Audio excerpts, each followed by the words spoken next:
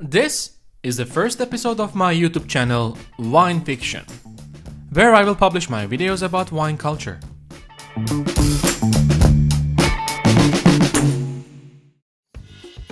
And maybe it would not get any better than this. In this very first episode, I will be talking about Star Wine List, a unique, well-made guide for wine restaurants. Shortly, the places which will satisfy a wine lover. I think that's a great idea.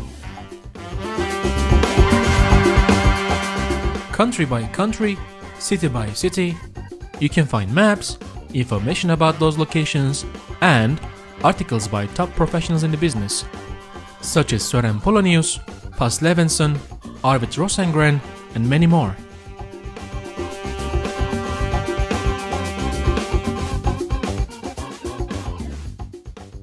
Last March, I was watching the Best Sommelier of Sweden competition at Norra Latin in Stockholm.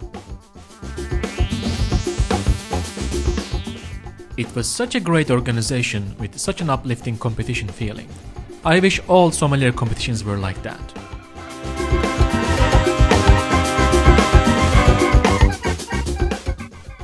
This is Emma on the stage, and her husband Eric is super excited.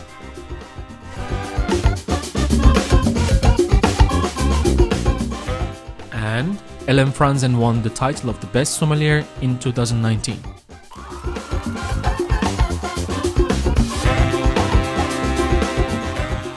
Hi Ellen! How are you doing, my friend? Congratulations again! There, I had the chance to sit down together with Krister Bengtsson, the founder of Star Wine List, and we discussed how he came up with the idea of that website at the very first place.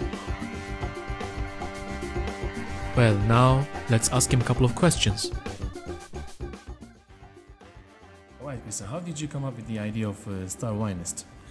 Well, you know, my background is in wine and media, and I've started a few companies, and I had this idea that there are so many restaurants guides in the world, but when you're a wine lover and you travel somewhere, you ask your friends on Facebook, hey, I'm going to Helsinki, where can I drink good wine? So I thought there's got to be space to try and build something for wine lovers to find great wine bars and restaurants with good wine selections. So are you planning like, are you talking about something like a Michelin guide for wine? Not exactly. You know, we don't work the same way. We're trying to guide people to great wine bars and restaurants. So it's all the way from, you know, a small natural wine bar to a Michelin star restaurant, and we want to guide people to nice places that are focused on wine. And we do the selection ourselves or with our network. So in that way we work similarly, but we don't give out any different stars or things like that. So where do you see Star Wine List in 5 years?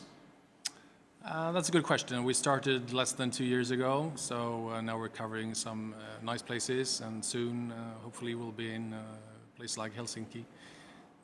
But in a few years, no, hopefully we can be in a lot of places where you travel and you want to find good places to drink wine, whether it's big cities, small towns, wine regions. So we'll see how far we can reach. How often do you travel yourself to the cities that you choose? I travel quite a lot, but it's mostly to find ambassadors and local contacts who can show us their cities.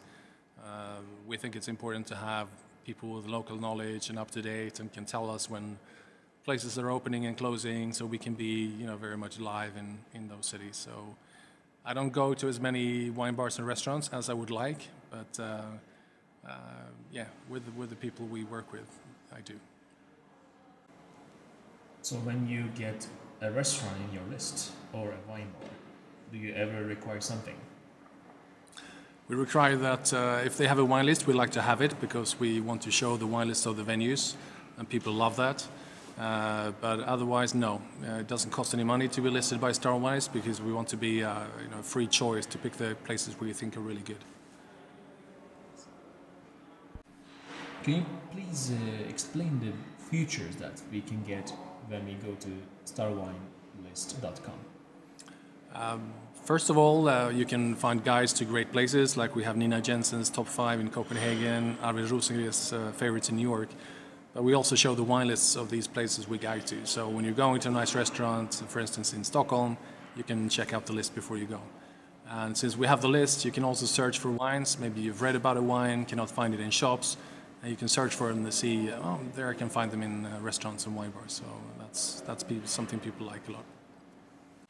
So how do you keep up to date with all the restaurants and bars closing and opening all the time? We usually work with someone who's local, who knows the city and the places, especially in the cities where things happen quickly, like London. It's impossible to keep track of London if you're not there. So someone there is an ambassador and knows what's happening. And yeah, that's important too, to have the local presence. London sounds like you need more than one person. No, you have to have someone who's well connected and knows a lot of people because it's a huge city. It's like a country, right? But no, if you're interested in and have connections, you can keep track of it. What other cities in your mind? Actually, right now we're working on Helsinki and Paris, which is a huge project, and then yeah, then we'll see. Sign up to the newsletter on the site, and we'll let you know.